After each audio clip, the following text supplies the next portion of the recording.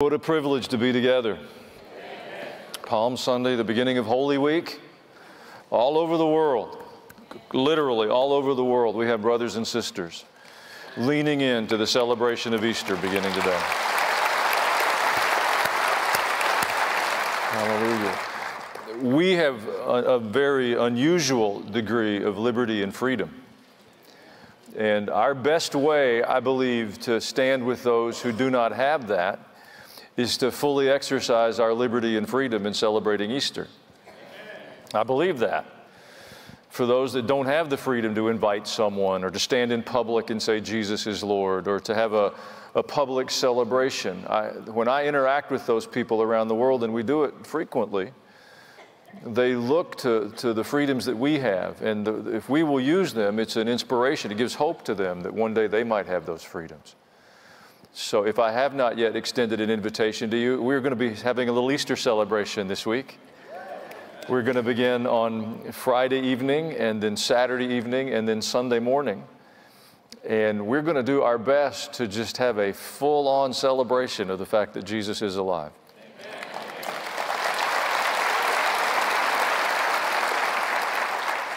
We will have a full menu of children's activities. They're going to be in different spaces so we can accommodate more children. When you come to campus next week, you'll be given a map, or if you're an early bird, you can go to the website and look ahead of schedule. And then we're going to have the outdoor stage will be open, 3 crosses will be open. The Katinas will actually be in here next weekend. All Nations and New Harvest will be open. Every door will be open. And every room's got live worship, and the children will have a big time. So there's still a few mugs left out there. If you haven't invited someone, please, we're not, I don't mean this disrespectfully, but our goal on Easter is not to entertain the church. We provide services for the church 50 weekends a year, and a couple of weekends of the year we ask you to help us serve the larger community. And I hope you'll do that over the course of this week. Invite somebody, be willing to disrupt your schedule, bring them with you, share a meal with them, whatever that takes. Let's share the good news of Jesus. Amen. Wednesday evening, our Wednesday evening service, we're actually having a family service. The nursery will be open up through 3 years of age, and the teenagers are helping us get ready for Easter. But for the remainder, it's a service for those who are helping us serve over the Easter weekend. Now, we started doing those volunteer services some years ago in different context, and it's changed through the years. But this Wednesday, we're going to gather with everybody who's helping Easter happen. It takes hundreds and hundreds of us. And we're going to pray for one another and invite God into the midst of what we're doing. It's always been a service that's a highlight when we look back at our year. So if your schedule permits you and you're a part of that Easter ministry team, we would certainly invite you on Wednesday night. If you're not, we're going to talk about you, but that's okay. I'm kidding, kind of. All right, what a treat to have Jason Crabb with us this weekend, huh?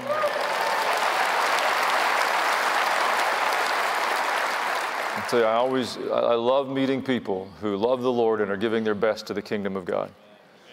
And Jason is one of those men. He and his family honor the Lord. They've worked hard through the COVID season. They found a way to continue. He told me they put 80,000 miles on his truck driving to help churches open when they've been closed for COVID. So, yay God, huh? There's a product table out in the lobby. It's on the west end of the lobby. If you're directionally challenged, if you're walking towards the outdoor stage, you'll find it. It's hard to see the sun when you're in the building, so you don't know where west is. I got it, okay? I know you know by now we're not passing offering plates just yet, but we are doing an offertory prayer. It's important. It's not just perfunctory. If it was, we'd stop doing it. The corporate prayers of God's people. I assure you there will come a time where you will be dependent upon the corporate prayers of God's people. And we want to develop that muscle when it doesn't feel as urgent. So when it's needed, we're prepared. Why don't you stand with me for that prayer? If you're joining us digitally in some other place, you can stand with us as well. We'd welcome you. And put your coffee down for just a second. I meet people all the time now that says, when you tell us to stand, we put our coffee down and we stand up. And I'm like, good. Very good. Feels appropriate today to pray for this Easter week, this Holy Week, as God's people gather around the world. That there will be no hindrances, there will be no interruptions, there will be no consequences unintended for for those who choose to celebrate. And for those of us that have the freedom and the liberty to do so, that we will do it with a true enthusiasm. You know, people, I'll get mail every year of some communication, you know, we shouldn't have a hot air balloon on campus, or, you know, somebody saw a bunny in the lobby and it just blew their faith. Just further, I'm not confused. I know Easter is not about chocolate and bunnies. I understand that we will focus our messaging on the redemptive work of Jesus of Nazareth. But if a casual observer just glanced, we also want them to see the joy of God's people. Amen. Amen.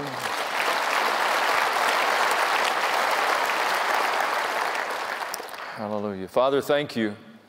Thank you for the great freedoms and liberties that we have to celebrate you. And we thank you for the freedom we have this Easter, that we're not locked down or shut in because of a threat of a virus. Lord, you have brought freedom to us and you have kept us, and we praise you for that.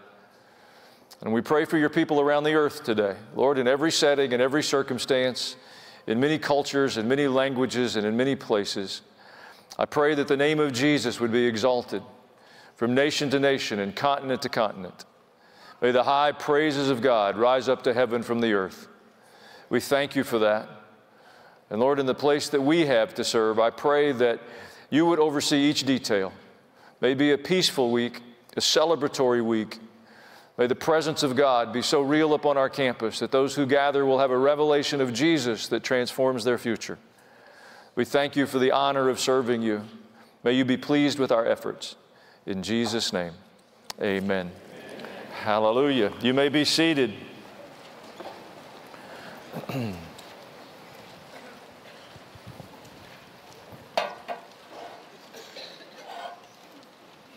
You should have received an outline when you came in.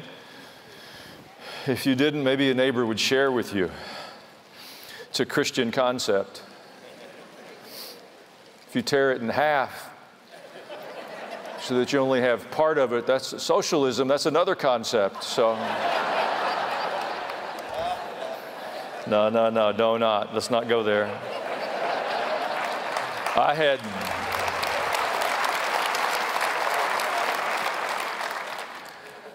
I had a plan for the messaging through these days, and in these past few days, the Lord reordered that for me a bit unexpectedly. So it's a bit fresher on my heart, but I think it's relevant to what we are watching. I want to continue a study we began actually last evening. My voice was a little iffy, so I don't know how well we began it, but we're going to talk about visions of the future. And the real heart of the discussion has to do with our ability to see, not just with our physical eyes, but to understand the things of God, to see with our spiritual eyes. You see, I believe as Christ followers and as the Church of Jesus Christ, we should have an awareness and understanding and anticipation and insight into what God is doing that people who don't serve the Lord would not have. And if we don't have that, then I think we need to try to understand our faith and to understand why.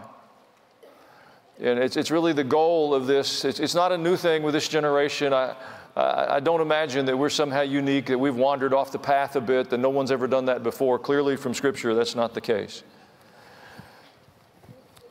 But I do know that if God provides us with an awareness of our condition, He'll give us the opportunity to be different.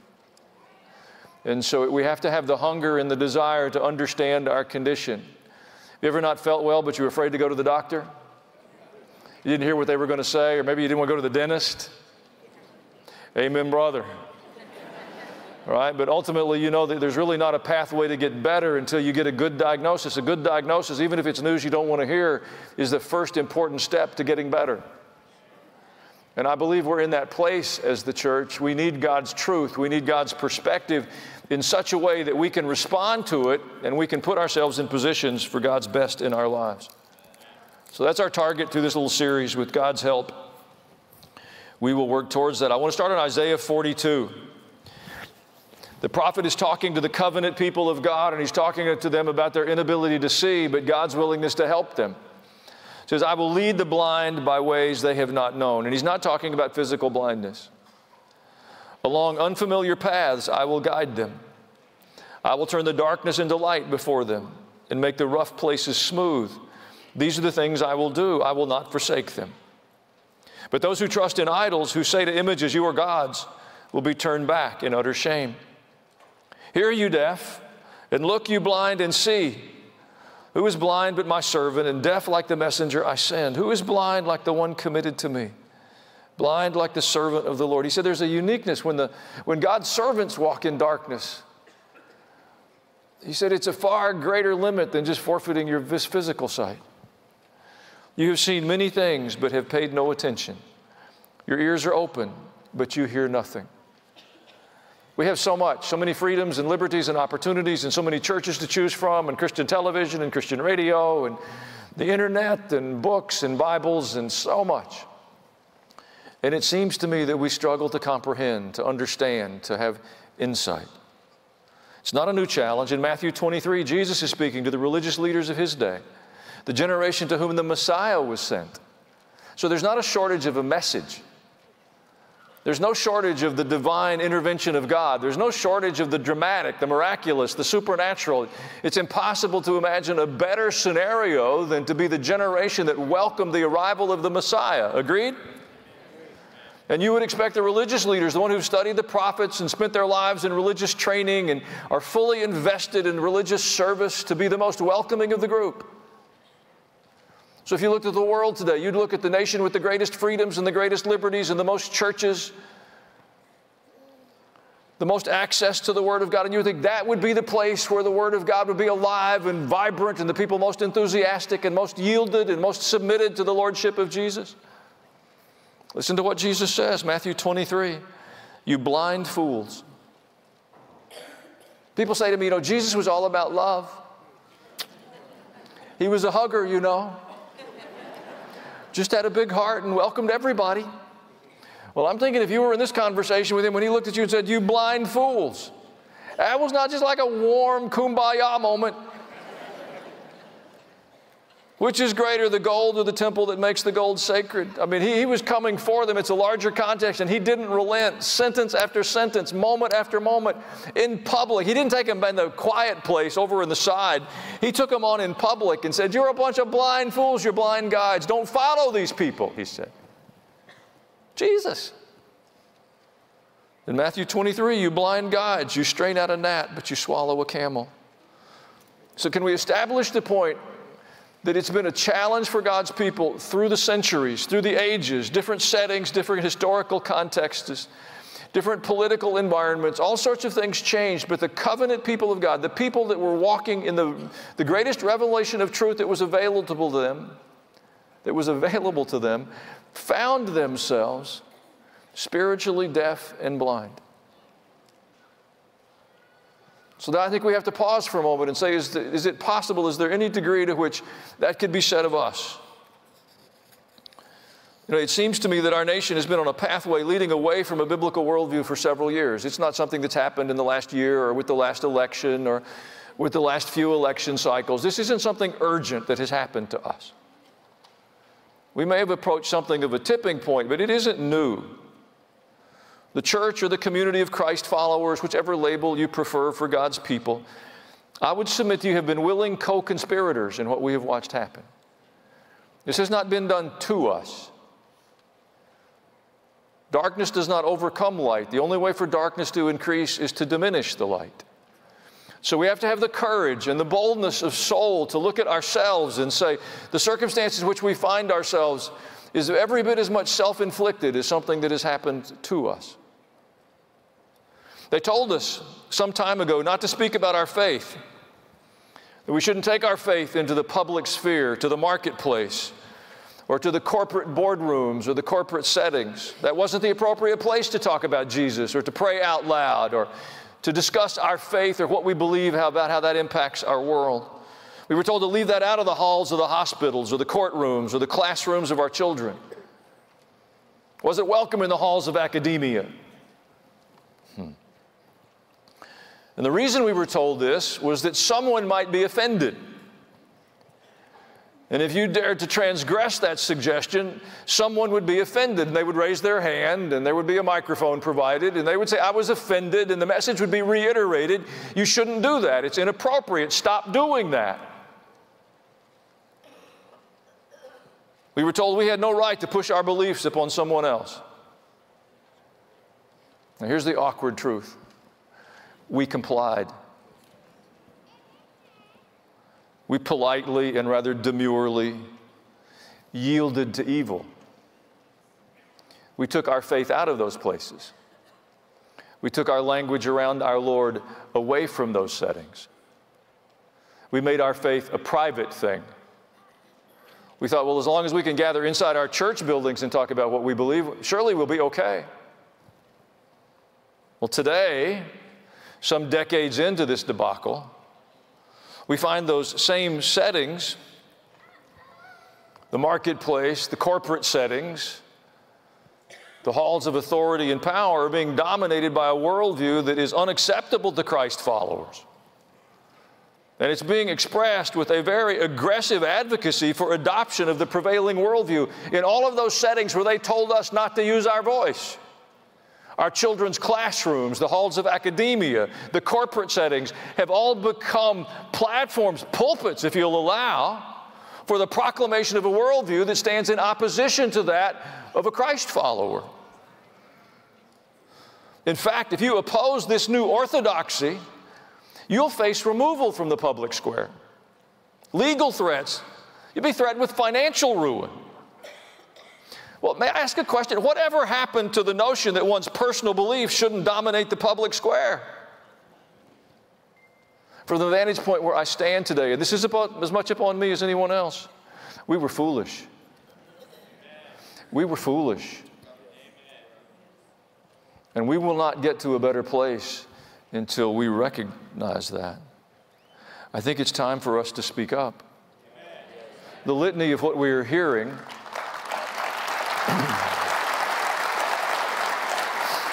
is not always immoral.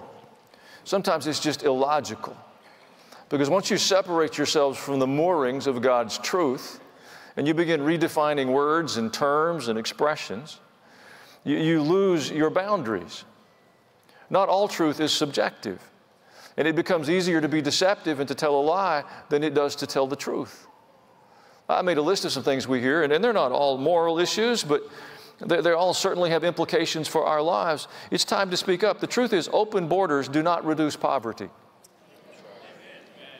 In fact, in the case for our own nation, they will increase it.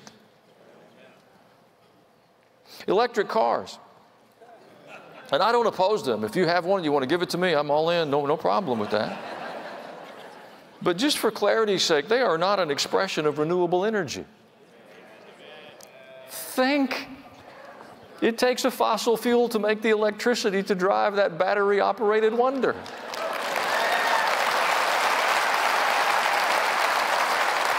And it may prove to be a better mousetrap, but it's not about environmental support. Your biological sex certainly is not confusing. And it really isn't difficult to determine. And if there's confusion around it, that is a very difficult place, and I have tremendous compassion, but it shouldn't be unleashed or expanded. There is no free. There just is no free. Someone has to pay.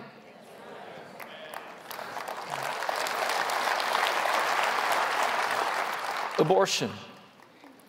Honestly, it really is the termination of a human life. It isn't confusing. Come on, we need to go. Liberty and freedom. Liberty and freedom come from God. They don't come from governments.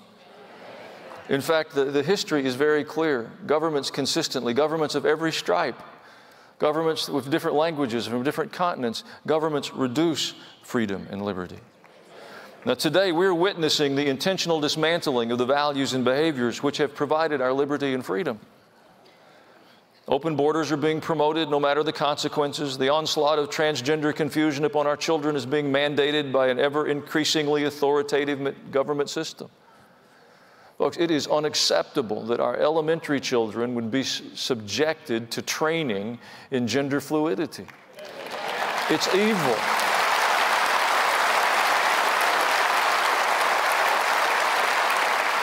But in all fairness, we created the vacuum. We took our faith out of those places. We stepped away. We didn't have the courage to stand. We wanted the approval. We didn't want to forfeit an opportunity. We didn't want to be called a name. This is on us. Don't be angry at somebody else.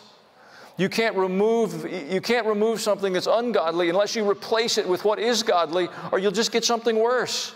If we don't have the intent to take our faith back into the public square, don't grumble about the ungodliness you see.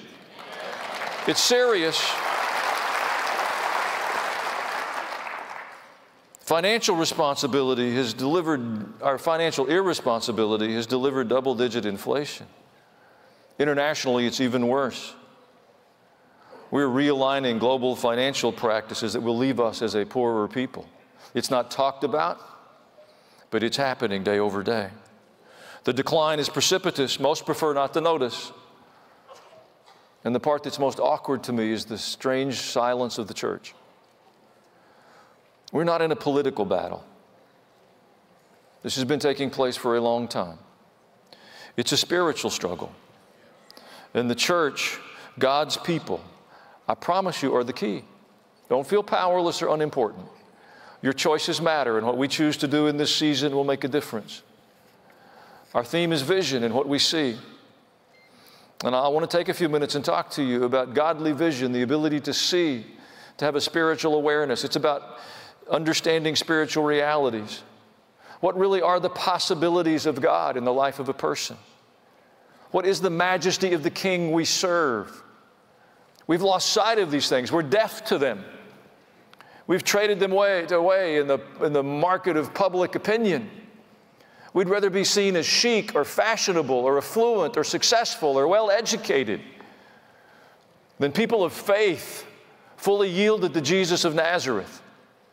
And we'll point to our church attendance or some moral scorecard that we don't think we violate too grossly. But we've lost our vision. I want to use Abraham for just a moment. He's a remarkable character. Does anybody happen to remember which chapter, which book in the Bible you meet Abraham? We meet him in Genesis. It's the book of beginnings. But it's in Genesis chapter 12. Very near the beginning of the story, we're introduced to Abraham. And throughout Scripture, Abraham becomes the father of our faith, the epitome of a man who believed God.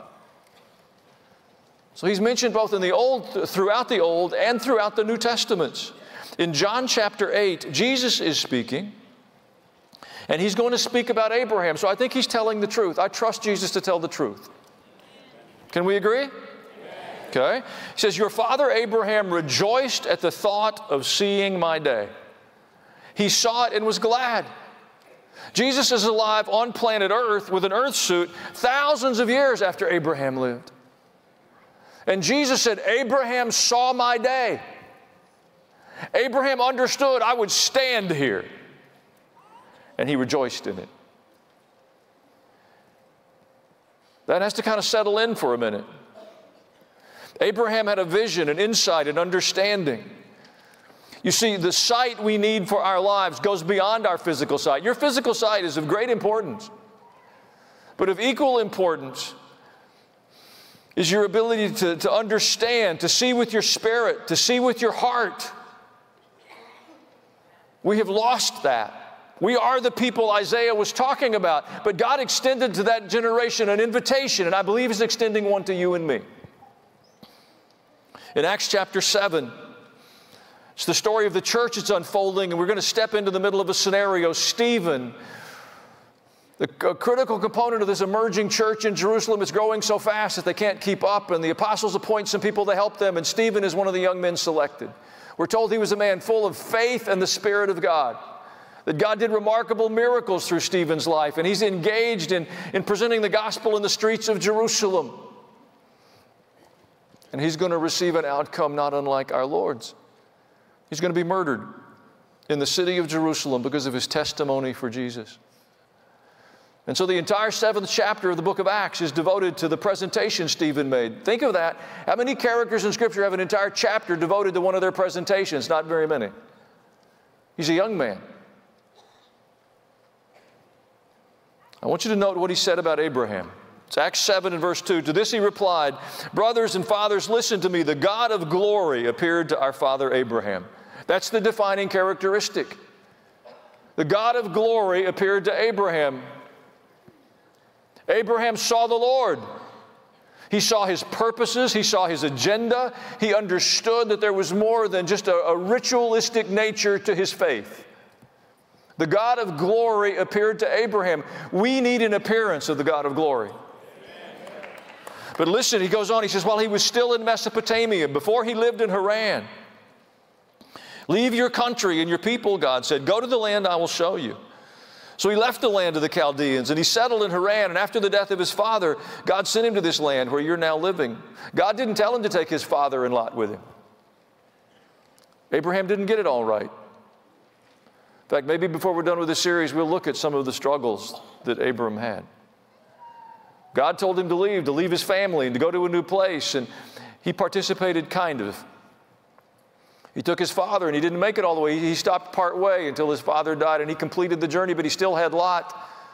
I heard one biblical scholar say that Lot was a lot of trouble. That's true. After the death of his father, God sent him to this land where you're now living. He gave him no inheritance here, not even a foot of ground. God said, I'm going to give this territory to you and your descendants forever. But it's worth noting that in Abraham's lifetime, the only part of the promised land that was ever technically his was a burial plot, and he had to purchase it.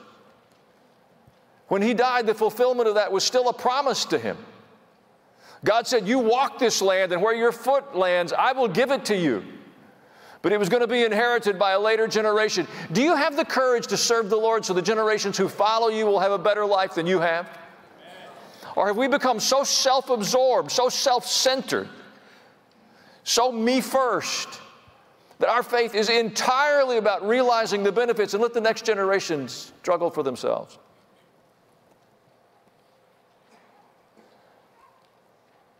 But God promised him that he and his descendants after him would possess that land, even though at that time Abram had no child.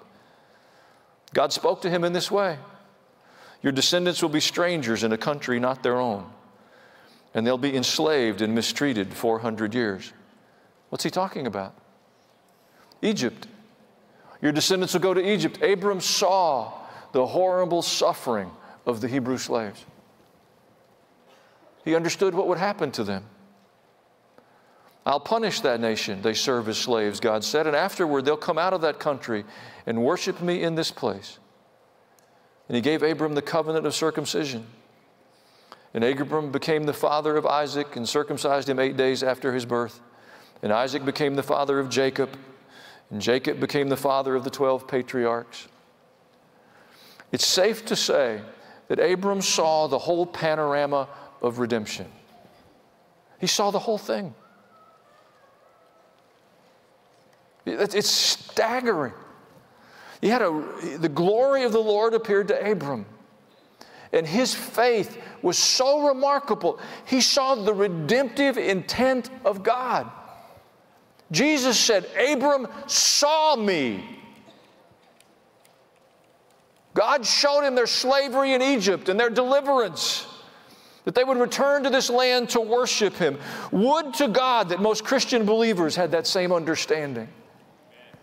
That we could look beyond ourselves and our immediate desires and preferences and see the purposes of God that are in front of us and live in such a way that they might be fulfilled.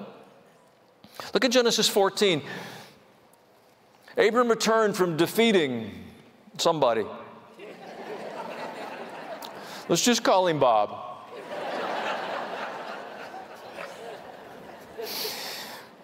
Abram returned from defeating Bob, and the kings allied with him. And the king of Sodom came out to meet him in the valley of somewhere. And then Melchizedek, the king of Salem, brought out bread and wine, and he was priest of God Most High. And he blessed Abram, saying, Blessed be Abram by God Most High, creator of heaven and earth, and blessed be God Most High, who delivered your enemies into your hand. And Abram gave him 1/10 of everything. Geography would help a little bit here. Abram's living in the southern part of Israel, and the northern kings, a group of kings allied together, came through and they raided Abram's camp. They took his nephew, they took some of his possessions. It's a several-day walk to where they went. When Abram realized what happened, he mustered the men that were under his control, and he made that journey several days. He attacked that city at night, and he put it to the edge of the sword, but he took back the people and things that belonged to him. Abram was not a passive soul. And on the way back from that encounter, he has this unique meeting. He meets the king of Salem. Salem is just the English equivalent of the Hebrew word, shalom. It means peace, but it means much more than that. Salem or Jerusalem. I've always smiled that the Lord caused our church to be built on New Salem Road. We couldn't have planned that, I promise.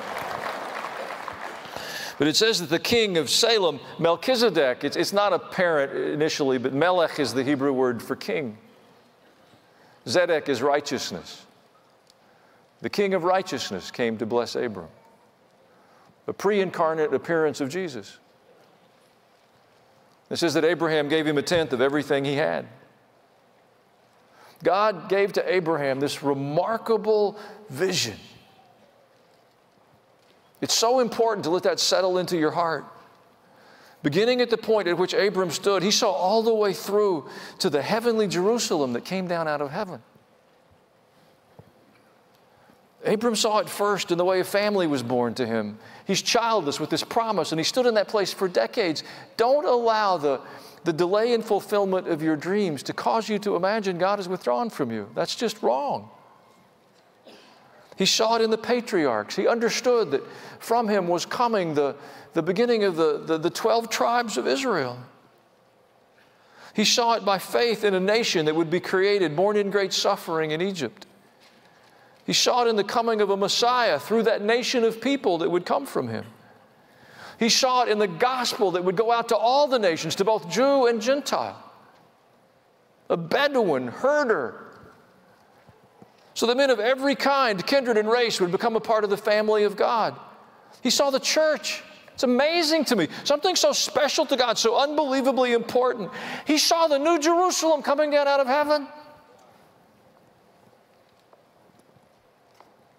We find it all contained in his story. Abraham, in some respects, I know it was the beginning of this vision. The beginning of a people. And it's very unfortunate to me that there are thousands, multiplied thousands of born-again believers that you and I interact with, that we know in our nation, that have no idea about this idea of a heavenly vision. What we've been coached up on, and I grieve this because I've been a part of this system, what we know is to read our Bibles and say our prayer and meet together. We have a routine. And we evaluate our faith and our spirituality by our tenacity and clinging to our routine. I believe in those things. They're certainly essential, but don't confuse them with knowing God. Amen. We need a different outcome, folks. Our vision is impaired. Our hearing is dull. Our understanding is small. Let's humble enough ourselves to acknowledge it. This is our watch. This is our season. Abraham would be a stranger to this pattern, we know. He had a vision of God which changed his life. He was delivered from an empty life. He led a life of unbelievable fulfillment. When I look at the world around us, we're chasing fulfillment in the same way the secularists do. We are.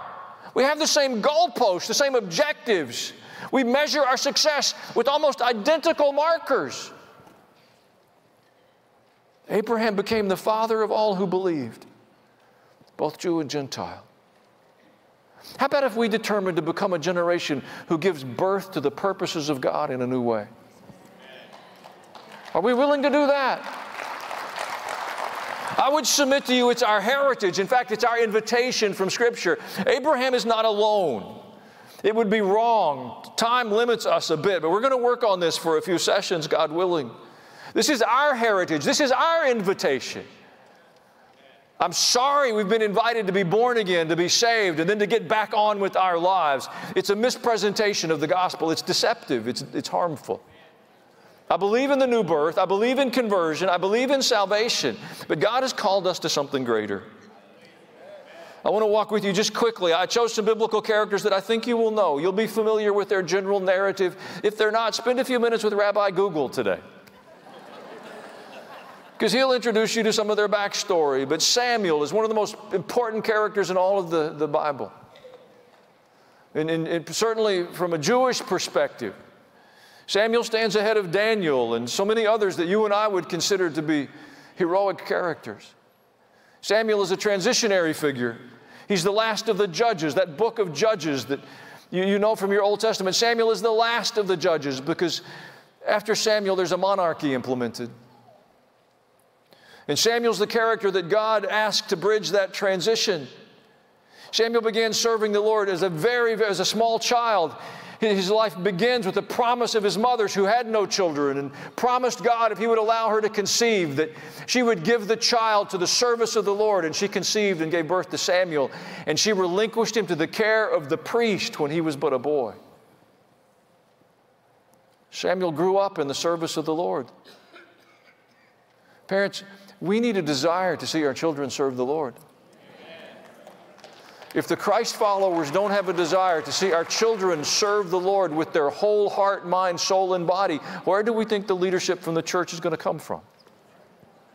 Why do we aspire for them for the same things that the ungodly are seeking? Because we don't attach enough value to the things of God. We don't think the rewards are legitimate. We don't think the promises are real.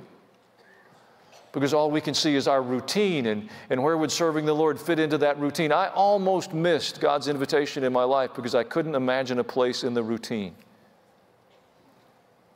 When I went to church as a boy, ministers wore long black robes and vestments. I don't ever remember seeing a leader of a religious service smile, let alone laugh.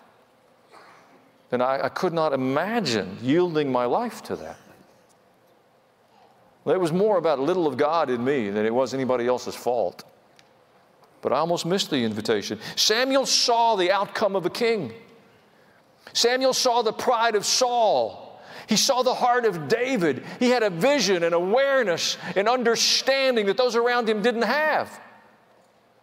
Again, Abram was not unique. 1 Samuel chapter 8. This is what he said to the tribal leaders when they came and they said, "We want a king." Listen to what Samuel said. Israel's never had a monarchy. They've never had a king or a palace or a central government. God has been their governor. God's been their king. Listen to Samuel's understanding. This is what the king who will reign over you will do. He'll take your sons and make them serve with his chariots and his horses. And they'll run in front of his chariots, and some he will assign to be commanders of thousands, commanders of 50s, and others to plow his ground and to reap his harvest. And still others to make weapons of war and equipment for his chariots. He'll take your daughters to be perfumers and cooks and bakers. He'll take the best of your fields and vineyards and olive groves, and he'll give them to his attendants. He'll take a tenth of your grain and of your vintage and give it to his officials and attendants. Your men servants and maid servants and the best of your cattle and donkeys he'll take for his own. He'll take a tenth of your flocks, and you yourselves will become his slaves. When that day comes, you'll cry out for relief from the king you have chosen. And the Lord will not answer you in that day. The brightest and the best, the most powerful, the most influential in the nation of Israel are standing in front of Samuel and saying, "We want a king." They're blind. They think it's going to make their lives better. They think it will enhance their portfolios, expand their influence, give their children and grandchildren a better future. And Samuel is standing in a very lonely position saying, "Can't you see? Can't you see? Let me tell you what it will bring." And look at their answer. The people refused to listen to Samuel. "We want a king over us." The kings led them ultimately into slavery. They lost everything. Samuel could see. He had a revelation from God. Folks, we are desperate for people with vision. Joseph. Samuel's not unique. Joseph saw his brothers bow down. He was the youngest. They were stronger.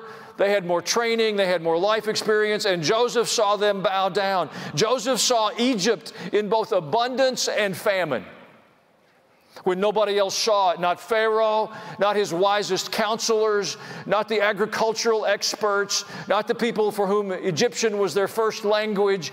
Joseph had an insight that nobody around him saw. It came from his relationship with God, and it brought a significance to his life that could not have come from an Egyptian university, from an Egyptian business adventure. We have undervalued, we have underestimated the significance of understanding spiritual things. We've said we want to be born again because we want to go to heaven, but between here and heaven, we want to do what we want to do. God forgive us. Our interest in serving the Lord has been so, we might volunteer for something. We might give something that isn't that essential to us anyway. We'll offload our appliances when we have better ones coming.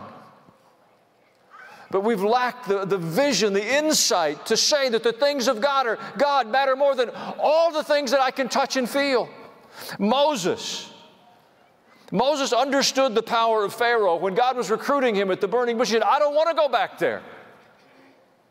I know that man. I know that palace. I know that power structure. I'm not going. He argues with God through a whole host of some pretty neat tricks. Serpents and snakes in your hand and your jacket, and it comes out and it's diseased and it goes back and it's clean. He's not questioning the power of God. He's saying, I understand the power of Pharaoh. I don't want to go do this. I'll get canceled.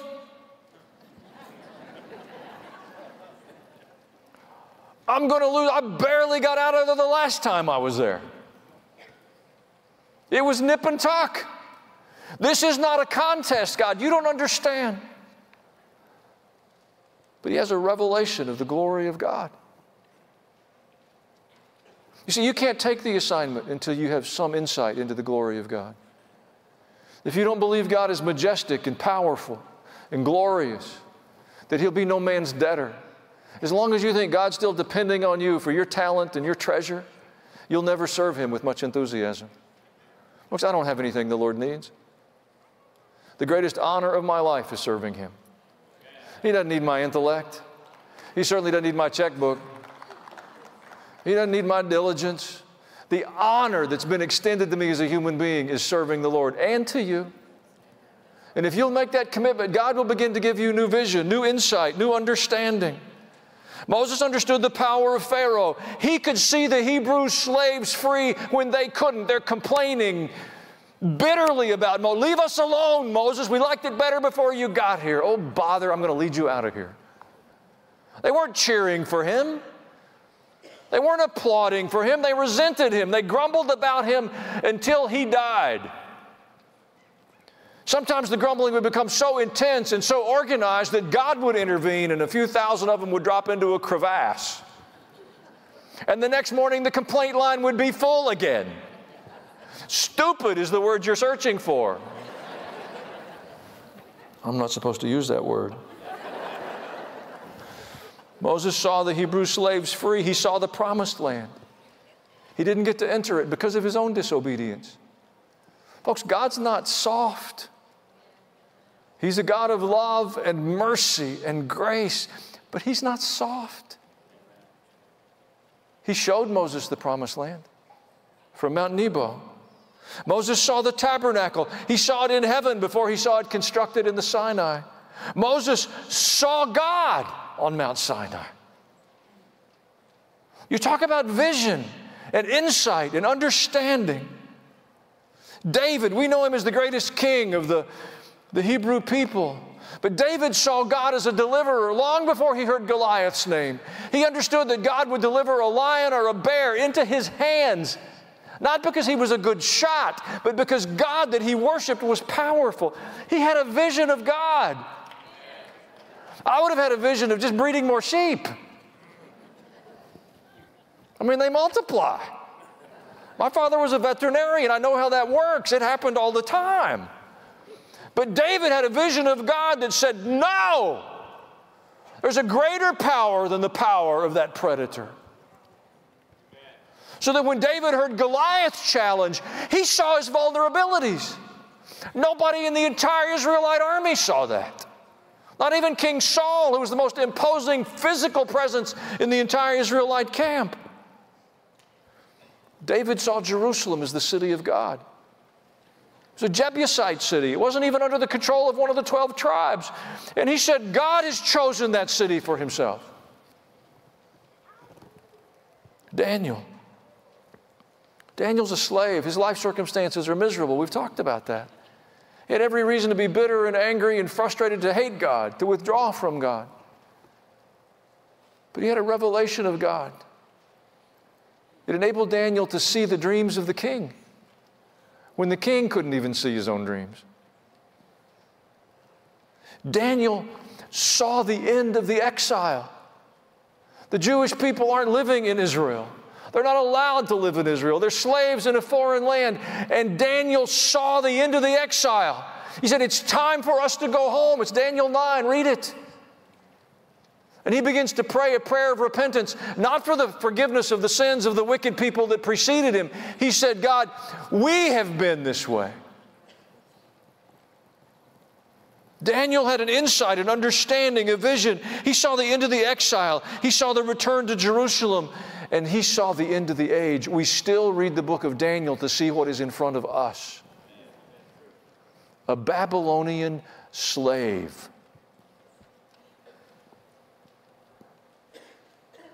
Daniel had a revelation of God. This isn't unique to Abraham. We're talking about Samuel and Joseph and Moses and David and Daniel. Some prefer the New Testament. Paul, the great advocate for the gospel. God in His wisdom chose the rabbi of the rabbis to give the message to the non-Jews, because he did it in such a way that the rabbis in the Jewish Orthodox community couldn't combat the wisdom of the truth he was giving to the non-Jewish people. Scripture says of Paul that he was obedient to the vision from heaven. Paul saw Jesus as king. He saw him as king of both the Jew and the non-Jew. He had a revelation. He said it of himself. He said, what I learned about Jesus, I didn't learn at the feet of the apostles. The Lord gave it to me. Paul saw the church. He saw that in all of those Roman pagan cities, those cities filled with idols and idol worshipers and idolatry, there were synagogues in those cities. In city after city, Paul began his messaging in the synagogues. And in city after city, they drove him out. He saw there was potential beyond what was happening in the synagogue. He saw that there were people that would receive the Jesus message. The synagogues were filled with devout people, biblically aware people, students of Scripture, covenant people of God with no vision, with no hearing. In fact, they are angered and furious with Paul when he visits their city with a vision from God. In city after city, they drive him out of the synagogue. We want nothing to do with you. They will stir up the political authorities to try to cancel Paul. They will follow him to other cities to disrupt his message. Paul saw the potential of the church. We get to 2 Timothy, and he's in a Roman prison, and he understands that his execution is very likely next on his agenda. He writes to Timothy, and he said, I'm persuaded that what I've committed to God, He is well able to guard against that day when I will see Him. If you're just analyzing his life work at that point, if you didn't have any spiritual vision, if you didn't have a revelation of God, you'd think he was a horrible failure. His churches are struggling. The Corinthian church is immoral. I mean, they're immoral. They're drunkards. They're gluttons. They're sexually immoral. The Galatian church stepped away from the gospel, adopted another gospel under the influence of witchcraft.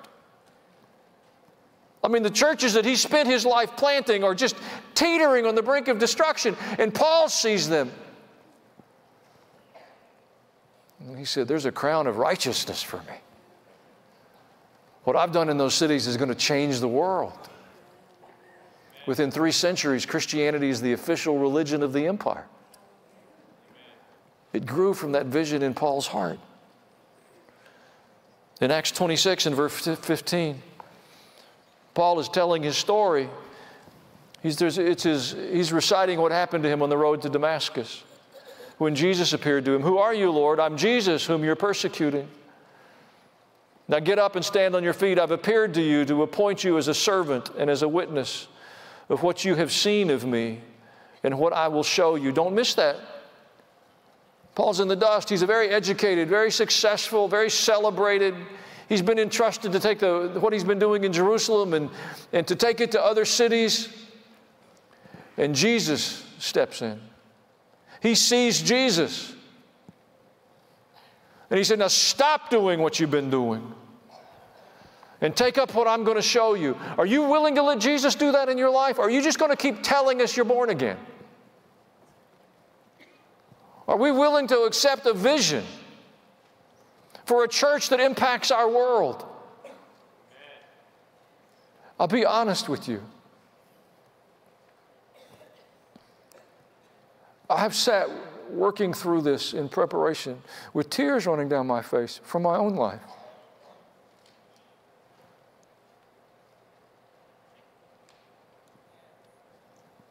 We have a routine, and I'm grateful for it.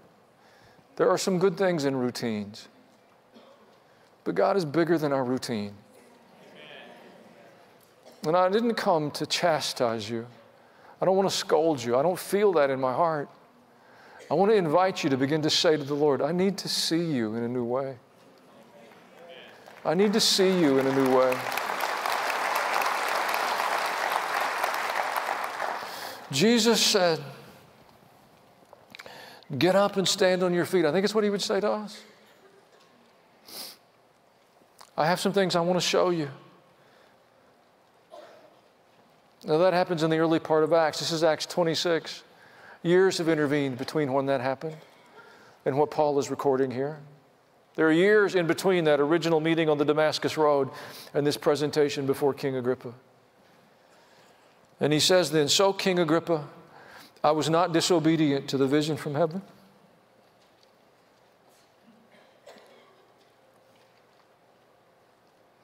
I've chased it from that day till this. I started that journey that day with one objective, and it got interrupted, and I've never turned loose of what Jesus asked me to do. He gives you the description. I wasn't disobedient to those in Damascus. That was where he was headed. And then to those in Jerusalem and all Judea. Judea is the region that surrounds Jerusalem in the way that Rutherford County would surround Murfreesboro. And then to the Gentiles also, then to all the non-Jews, everybody else. I preached they should repent and turn to God and prove their repentance by their deeds. He'd never seen that. That was completely outside of his experience portfolio.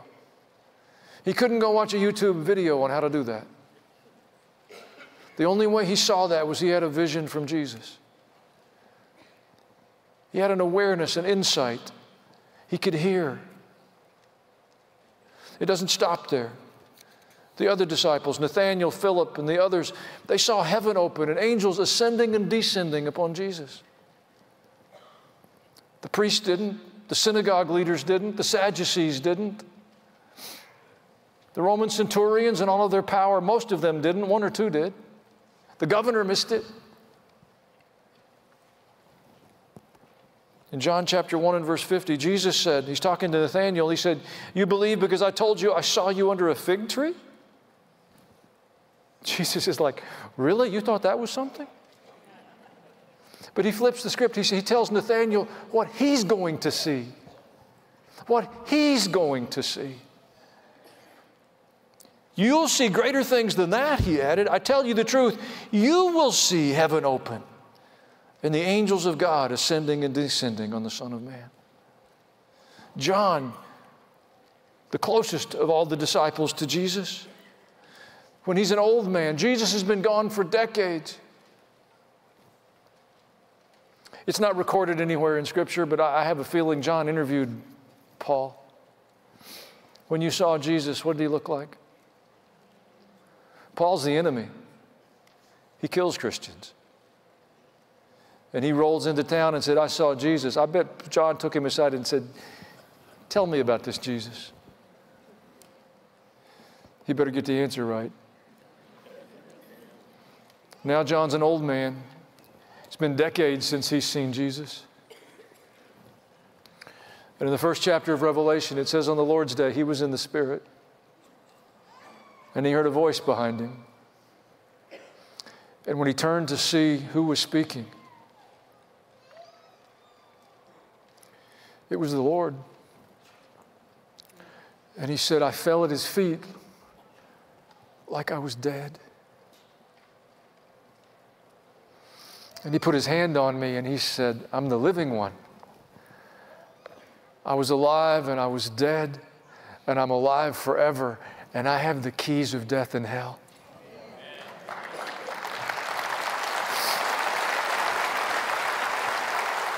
But I have a message that you need to share. I need to show you something, John. I need you to see something. Because there are some coming behind you who are going to need to see what I could trust to you. You see, your faith, your journey, your life experience is important. Don't believe the lie that you've wasted. It's a lie. Every part of your life journey God will use if you will submit it to Him. If you'll allow Him to give you a vision of what He's doing, if you'll accept a revelation of Jesus, it will stabilize those who are coming behind you. John had a revelation that strengthens us. He didn't need it. His life was about done. He'd run his race. But listen to what he saw. As a prisoner, exiled on an island, he saw the New Jerusalem, one of the 7 angels who had the 7 bowls full of incense. With the 7 last plagues came and said to me, come, I'll show you the bride, the wife of the Lamb. And he carried me away in the Spirit to a mountain great and high and showed me the holy city, Jerusalem, coming down out of heaven from God.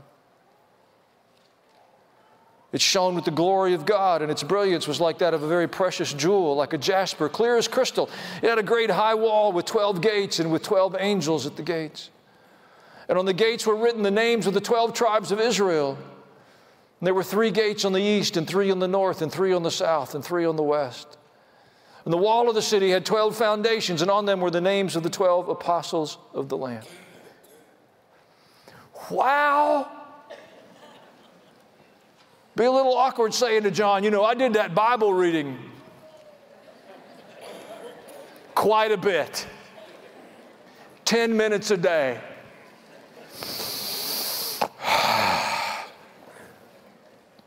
Folks, reading your Bible is important. But let's not live without a vision of the Lord. I'm tired of small-minded, mean-hearted believers. We got to stop saying we got it all. If we've got it all, where did we hide it? We've got to stop saying there's really nothing to learn. We know the important stuff. Everything else is kind of irrelevant or secondary. And we start looking for sociological explanations or historical insights or to grammatical corrections, and we lose sight of the Spirit of the living God. We've got to overcome this notion that there's nothing really to experience with God. We know Him intellectually, and there's really no experience with God beyond that. Folks, God's bigger than our brains, or we're in some really deep weeds. We're going to have to leave behind the idea that we have no responsibility to stand or to grow or to become. What are you aspiring to? Tell the truth, not your church answer. Grapple with it within yourself. We've got to stop defending ungodliness and excusing immorality. We pretend that we don't see and hear because they're close to us, and there would be some cost to us if we used our voice or we said something, and we don't want the disruption or the discomfort that it would bring. So we just pretend and we don't say anything, and then we share it as a prayer. But don't share a prayer if you don't have the courage to use your voice. And we've been quiet when they said don't mention Jesus. Or don't talk about the Holy Spirit. Or don't talk about being crucified with Christ. I'd rather have a more positive message. We have had veiled faces And we've refused to see or even to seek the whole counsel of God. Abram saw the whole panorama of redemption. A desert dweller, a herder, saw the New Jerusalem. He saw Jesus. And he's not alone. It's our heritage. The mysteries of God are available to us. So how can we be involved in this heavenly vision? That's the question. How can we be involved? I'm out of time. I'll give you the key. Or at least I'll give you the beginning of the path. I've introduced you to 3 words repeatedly over these last few months: to repent, to renounce, and to release. If we start with that first one, repentance is a change of thought and a change of direction. But the outcome, the visible evidence of repentance is obedience. So the beginning point for today is to say, Father, I have the intent in my heart. I have the desire, my objective. I'm going to move it to the top of my priority list, is to be obedient to you. And to say to the Lord, I'm sorry. It's been on the list, but its order of import has varied widely depending on what else was happening in my life. And today, Father, I would say, I want to be obedient to you. Some of us don't want to know any more truth because we don't want to be any more obedient. We're afraid God wants something from us. It's because we have no vision. The only thing we see is the world around us. And we define success in the same way they do because they have no spiritual vision. What a travesty. The Spirit of the living God dwells within us. We should be able to see with a clarity and a precision that Abraham couldn't or Daniel couldn't, because we have the abiding presence of the Spirit of God within us. We're further along in the unfolding narrative.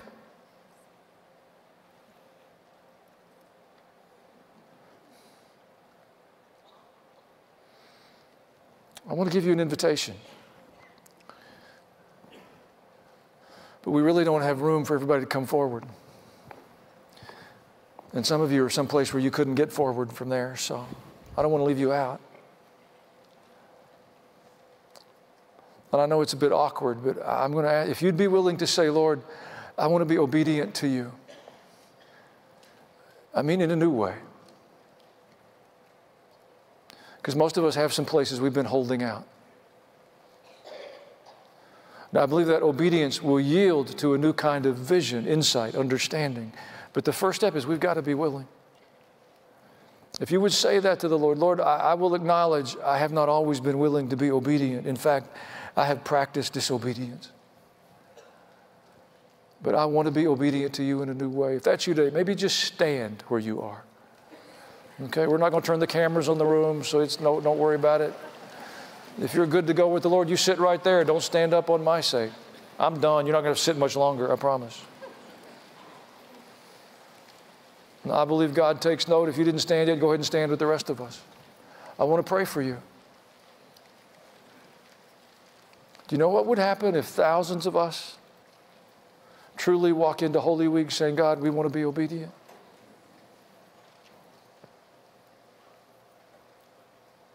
I thank God for your lives. I do. You are precious to the Lord. You matter to Him so much. Father, I thank you for your people.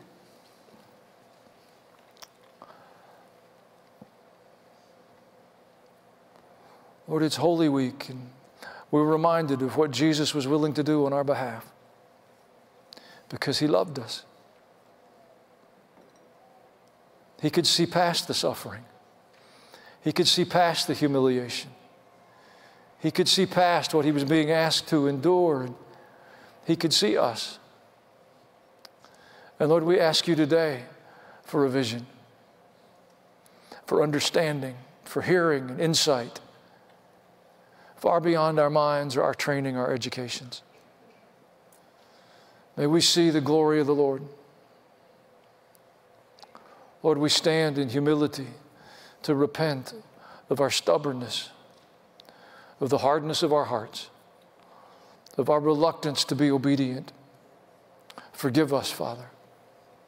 We stand today to say we will follow you,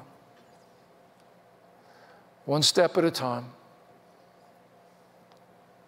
one response at a time. And I ask you now to give us tender hearts, receptive hearts, listening ears, and eyes that can see. Give us understanding. Give us a spirit of boldness and a fear of the Lord that will enable us to stand in whatever place you call us to. I thank you for it. In Jesus' name, amen. Amen. Hallelujah. God bless you.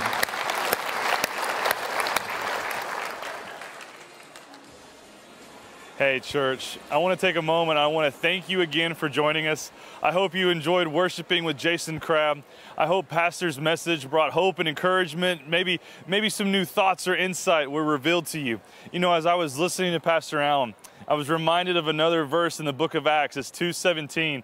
It says, in the last day, God will pour out his spirit on all people, that sons and daughters would prophesy, that young men would see visions, and that old men would dream dreams. And I was kind of conflicted, and I had to kind of check myself. What do I want for my son, for my daughter? Do I want them to prophesy? Do I want them to get into a certain school or on a certain ball team? I want to see my son and daughter prophesy. Depending on when the last days are, when the Lord will come back, that will determine whether or not I see visions or I have dreams. But I want to tell the Lord, I want to receive what you give me. Whether it be a vision or a dream, allow me to receive. So guys, take some time, reflect on this message. It's important. It's invaluable. But again, thank you for joining us. Really quick, Easter is next weekend, guys. I am so excited.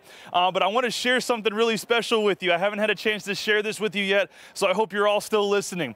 We love you, online audience. We value you, online audience. So we're going to do something new. We're going to do something a little unique. We're going to do a pre-show on our live stream before Easter services on Friday and Saturday and Sunday. We want to take you around the campus and behind the scenes and literally just want to spend a little more time with each and every one of you. If you can make it to campus, great. We want to see you here. But if you'll be joining us on the live stream, we want to do something a little bit special. So make sure you log on about 30 minutes early prior to those services. Again, it's Friday at 6, Saturday at 6, and Sunday at 9:30. Be 30 minutes early of those service times, and we'll see you here for a special pre-show. But before you go, I got a special invitation from Pastor Allen for you to come and join us for Easter. God bless and have a great day. It's springtime in Tennessee, and we have the privilege of celebrating Easter together. I want to give you a personal invitation to join us on our campus in Murfreesboro for an Easter celebration this year. Through the mercy and the grace of God and the diligence of a lot of people, we put COVID in the rearview mirror. We don't have to be afraid to gather together any longer. We're going to put up an outdoor stage. We're going to open all of our indoor sanctuaries. There's lots of choices. You can find a space where you're comfortable. We're having services on Friday, Saturday, and Easter Sunday morning. We have special musical guests coming, Ann Wilson, We the Kingdom, the Katinas. There'll be special activities for children of all the age ranges. It's a wonderful time to gather with the people of God and to invite God into the beginning of our summer and the beginning of a fresh season. It's time for some fresh life, new growth, new hope in all of our lives. Join us in Murfreesboro for a wonderful Easter celebration. I'll see you soon on our campus.